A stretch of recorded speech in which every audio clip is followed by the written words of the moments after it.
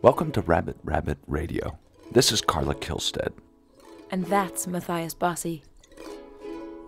There's a tradition here in New England, inherited from Old England, that if Rabbit Rabbit is the first thing to cross your lips on the first morning of each month, you and yours will jump into the future with good fortune and a renewed sense of possibility. Rabbit Rabbit Radio is our musical manifestation of this monthly mantra. Our lives have undergone a sort of sea change in recent years. We have a 2.5-year-old now, which has led to less touring, more recording, and much more hibernating. We do miss those grueling days of bus travel, smoky bars, and counting t-shirts. Really, we do. So we've created Rabbit Rabbit Radio as a lifeline between you, the people in towns and cities across the world who inspired and made our peripatetic touring lives possible, and us, the noisy people who miss your smiling faces.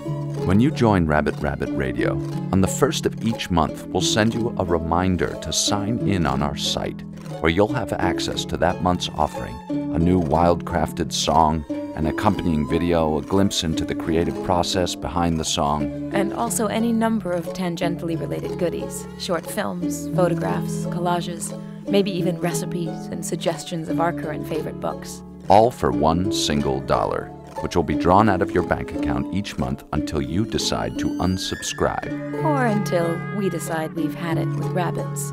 Of course, there will undoubtedly be auspicious special guests now and again, as well as opportunities to buy original artwork from the Rabbit Rabbit Radio archives, to attend our streaming online concerts, and who knows what else.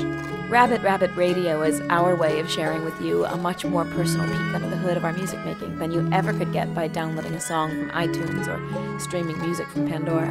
If you're ever on Cape Cod, just come ring our doorbell. We'd be happy to see you, give you a mug of tea, or take you on a walk down to the beach. Maybe you could even babysit.